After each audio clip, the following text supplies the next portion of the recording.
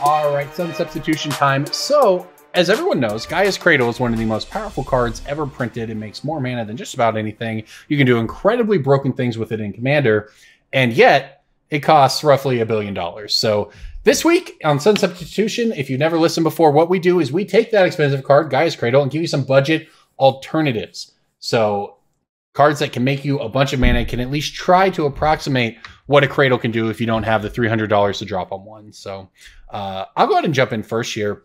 And I actually wasn't aware of this card. We were talking about it before the cast, but this card seems great for this. Sentinel Hierophants. It's a rare from Urza's Saga, which is Urza's Gears, for those following along at home. And it's $2. It's a 4-mana, 3/2 green creature. But it gives each creature you control, tap, add 1 green to your mana pool. So, you know, it's not one land or one permanent tapping for all that mana, but it is netting you the same amount of mana in the end. Now, obviously, ideally, a deck that wants to run something like this, you'd run it in both, or you run this in an elf ball deck if you have a bunch of elves that don't naturally make mana, things like that. But it's a $2 card that if you're trying to go big with mana in green, can get the job done. And if you're writing an article and you're like, this card's on the reserved list, and you're like, no, you know what? I'm going to check. So you open up the reserve list, you control F, and you type in Sentinel, and it comes up, you're like, yeah, Sentinel, it's on the reserve list. And then you write your article. Someone's like, Sentinel Centaurs is on the reserve list, you idiot. And I'm like, the 6/3 Centaur with Echo is on the reserve list and Hierophants isn't? And they're like, yeah. Yeah, and you got. Then you're like, all right, I got. You got blown out, buddy. Jason, I got control F'd. What is your pick for this sudden substitution, though, for Gaea's Cradle?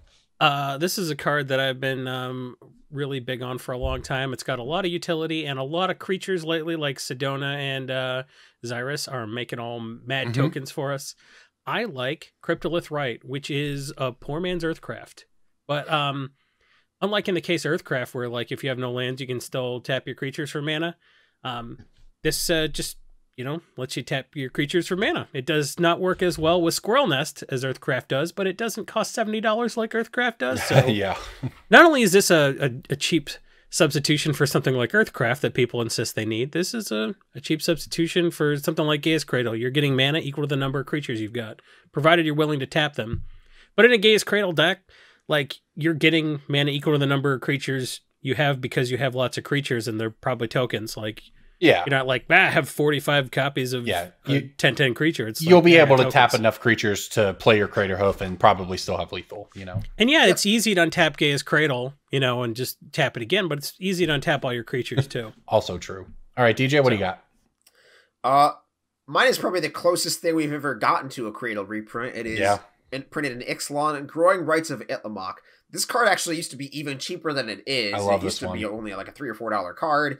It is up to around 13, and I still think it even goes up from here. So if you're looking to pick one up, if you're looking to pick up a substitution for Cradle, I think this is a card you pick up now because it is on something I call the pseudo reserve list, and that it is not impossible to reprint. It's just very, very difficult. Yep. Growing Rights is an enchantment, but it flips into a Gaea's Cradle after you meet the condition of having 4 more creatures in play, and then it does Gaea's Cradle things. It's even better. It's actually better, right? Because unlike Cradle, it can tap for 1 green mana if you have no creatures. That is true. Yeah. It is also just a generic forest if you just got Wrath of God. Yeah. So I love this card. I mean, when it comes into play, you get to look at the top 4, get a creature. It's just a neat value card that occasionally does really broken things. Not even occasionally, just usually does. Yeah, yeah, that's right. And but I mean, it plays a lot different, but like it's good in its own way too. So, Yeah. so a lot of people run both if they have a Cradle. Yeah, this is a card I think goes to 20 eventually too, just because of how difficult it is to reprint and how high the demand is for this kind of effect. Yeah, and great. we talk about that whole cycle, you know, all the cards in there. Search for Azcanta. Yeah. So Arguel's Bloodfast. Bloodfast, not blasting great. Cannons. I'm trying to. Vance's blasting Doesn't Bloodfast cannons. you have to go to 5 life or something like What's that? The for white it to one? flip? What's the white one? Legion Landing. Legion's Landing. Oh, Legion's Landing. That's right. Yep. It's not great anymore, but it used to be. Hey, that card's sweet. That card's cool. It's still played in historic, so I believe.